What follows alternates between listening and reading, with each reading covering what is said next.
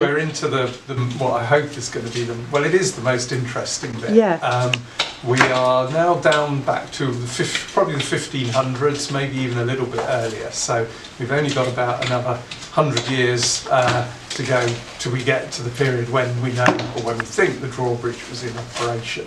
The only issue for us at the moment, as you can see, is the weather is really causing a bit of a problem. We're sort of pretty much on the limit of when we can actually work, because there's so much water coming down through the tunnel here and out of the sky, and it's just turning everything into mud, which makes it very difficult to work. But we're just about okay to carry on. I mean, from a practical point of view, when you're on your knees, as the chaps are behind you, and sifting through mud, it must be very cold and arduous. I mean, from our point of view, the biggest problem is because you start to destroy the surface that you're working on. You can't avoid churning up the surface, and you know, we like to try and keep it clean, but it's just impossible in these sorts of conditions. But we're just about okay still at the moment, so we'll carry on and hope that we actually get dried out perhaps over the weekend. So the section that the guys are working in at the moment, as I said, where the drawbridge was, and that's the final part you're going to be excavating. Yeah, but you've got a little bit more digging to do there. We've still got a bit more to go. We still don't know quite how deep it will be. Right.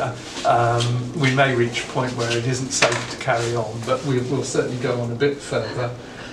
We've got a little bit more to do coming this way underneath where there's buckets next to me here, but the rest of the area we've done with now, and we're backfilling that as we go along to sort of save time at the end. So we're now really concentrated in this area, which is good. One of the other slightly more difficult things is that there's only room for 2 people at any one time, so that does limit the speed you can work at, along with the weather as well.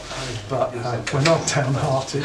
No, you're all still smiling, and you've shown me some of the finds.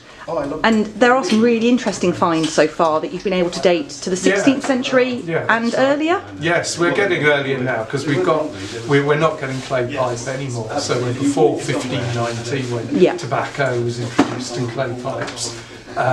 Most of the finds are still 1500s, but there are earlier bits of medieval pottery. When we clean the mud off it, we'll be able to get a much better idea of what's there. But we're definitely seeing earlier material now.